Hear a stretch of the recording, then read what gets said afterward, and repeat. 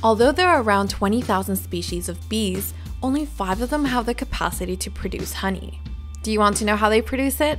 In this The Daily Eco video, we explain the entire process from when the bees make the honey to when the beekeeper extracts it from the honeycombs.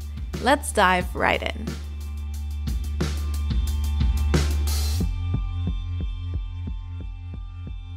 First, they go in search for nectar. They look for flowers and take their nectar to store it in their honey crop, or the stomach of honey. The process of honey formation begins at the moment when the worker bees leave the hive to go in search for flowers with plenty of nectar. Once they find them, they take the nectar with their long tongue.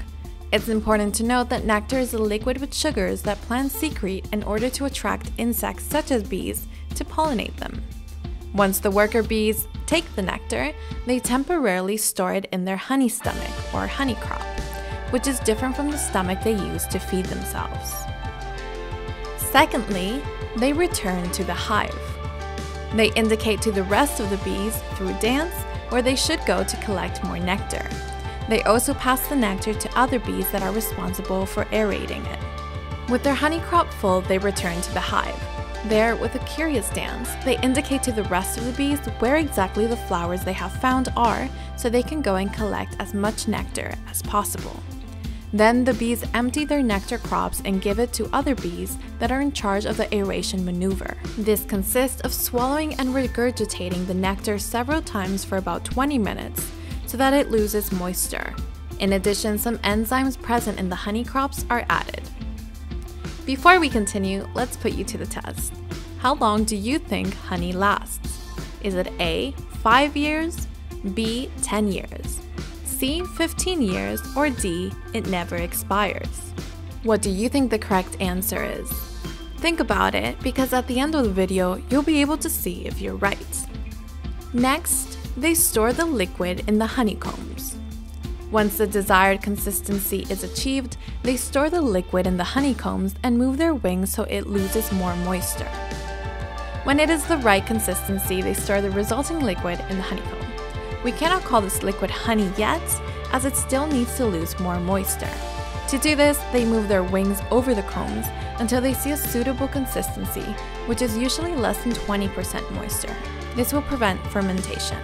And finally, once they have made the honey, they seal it with the same wax with which they have made the honeycomb in the form of a thin layer called an operculum. Now let's see how the beekeepers continue the process to extract the honey from the comb. The beekeeper extracts the honey. They remove the thin layer of wax that protects the honey, then they extract it from the combs using an extractor and leave it to rest stored in small tanks. When the beekeeper collects some honeycombs, the first thing he does is uncap them. That is, remove the thin layer of wax that protects the honey. This can be done with special knives or machines with blades called uncapping machines. The uncapped combs are then introduced into the extractor. This is a machine that makes the combs spin quickly, in such a way that the centrifugal force is in charge of extracting the honey from the comb. Finally, the honey is extracted and stored in small deposits, and is left to rest for a few days. This way, if any impurity remains, it can be eliminated by decantation, since the honey, being denser, stays at the bottom and the impurities rise to the surface.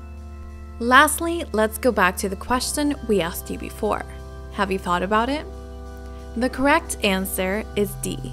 Honey retains all its beneficial properties for many, many years, so we can say that it never expires. In fact, honey of up to 3,000 years old has been found in some pharaonic tombs, and it was still in perfect conditions. We hope you've enjoyed this video, and let us know in the comments below what part of the process you found more interesting. Thanks for watching, and we'll see you in the next video.